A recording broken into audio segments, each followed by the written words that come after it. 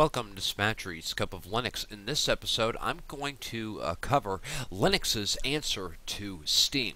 Now, everybody knows that there is not a Steam client for Linux, but there is, however, a really cool game manager out there that some of you may or may not be aware of, and that is called the DJL Game Manager. The thing I like about this is, even though this program is a couple years old, it does update regularly, and as you can see here, there are some recent additions, and it also has a nice repository with which you can go through and check out the huge selection of games that are available. The nice thing about this also is when the games install, they're installed within the DJL's container. So, in other words, it takes care of all the dependencies and everything.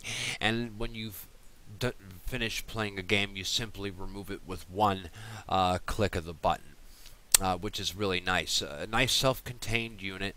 There's a huge selection of games. This is a fun little program to play with. I had this actually installed on my Linux distribution, which is the Pinguy OS.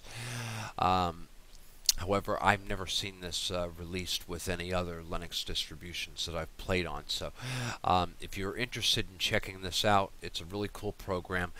Please point your web browser to this address here. That is en.djl-linux.org, and you can get all the information on